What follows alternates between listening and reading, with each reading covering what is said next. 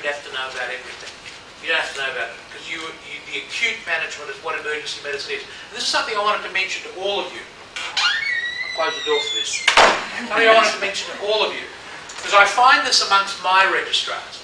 We tend in emergency medicine to have some kind of inferiority complex, because we expect ourselves to know everything that everybody else knows about each individual specialty.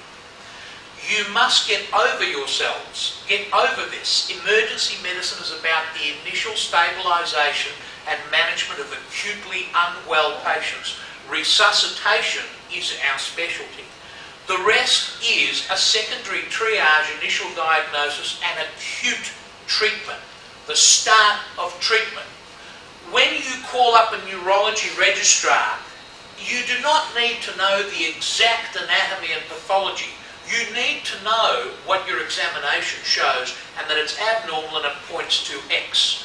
When you call up a surgeon, you need to know X. Don't be bullied, don't feel inadequate because you do not have the same amount of knowledge as somebody that specialises purely on upper GI as they do. If you expect to have that, you will fail all your life, because unless you become an upper GI surgeon, you're never going to have that. Understand what emergency medicine is about. There is this desire to want to know more, and that's great.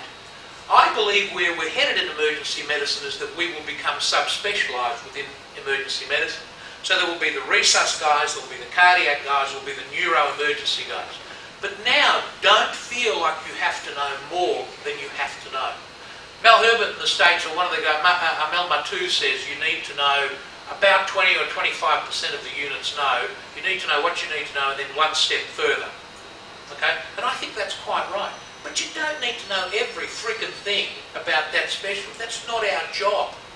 Okay? So it's very important. So when you start talking about necrosis, that's a step further. I don't need to know about that.